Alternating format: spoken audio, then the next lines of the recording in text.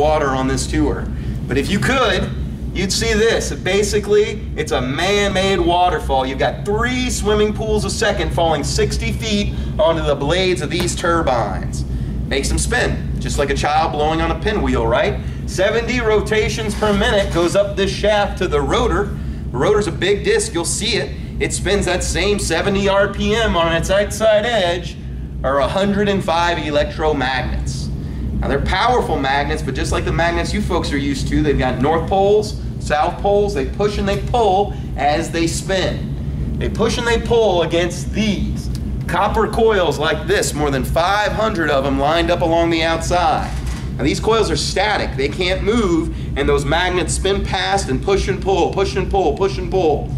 Now if you folks start pushing and pulling on me like that, I have orders, and that's to run away as fast as I can. Interestingly, that's what the electrons in these copper atoms do when those magnets are pushing and pulling on them.